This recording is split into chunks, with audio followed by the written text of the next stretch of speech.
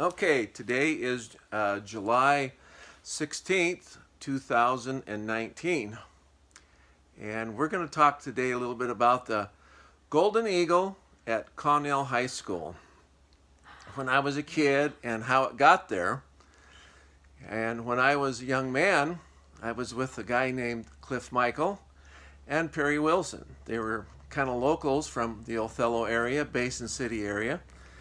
And we ran cattle. My dad ran cattle out in the Atomic Energy Commission. And one day I was with Cliff and Perry, and they were both drunk.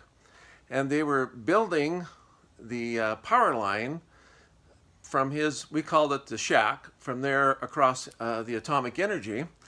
And as we were going across the dusty road, both Perry and Cliff being drunk, and Cliff was driving, they had to stop and go to the bathroom, and they did that, and they were laughing, and there was a bird sitting on, it looked like about that big at the time, it was a long ways away, and Cliff Michael pulled out a .250 3000 Savage, a rifle, and he was holding it like this, trying to, and he pulled the trigger, and that bird went, thump. And I went back on my motorcycle later on, and I picked up that bird, and it was a big, huge golden eagle. I put it in the deep freeze, and Mother, you remember how long did it sit in the deep freeze? Well, a long time, and I got sick of it in there, and had to move it around to find what meat I wanted and everything, and he was always doing something, like when he was little, bringing pollywogs in the bathtub and all kinds of stuff. And so she told me, she says, get rid of that darn thing, and I'm tired of it being in the deep freeze. So I took the eagle, and a friend of mine in high school was learning taxidermy, and he stuffed it for me, and he charged me $10, and I don't know where I got the $10 to pay him, but I paid him, and we hung it in the basement in the house in Pasco, right? Oh yeah, we lived in Pasco. We lived in Pasco at the time, and we had a big basement, and Dad had a wet bar down there. Yes. Yep. And we hung it in the basement, and it was a big, huge, beautiful eagle, wasn't it? Oh, it was. Yes, it was pretty, but to me it was just another big bird that he told me that, you know, you wasn't supposed to have one, and that upset me to no end. So Dad had a party.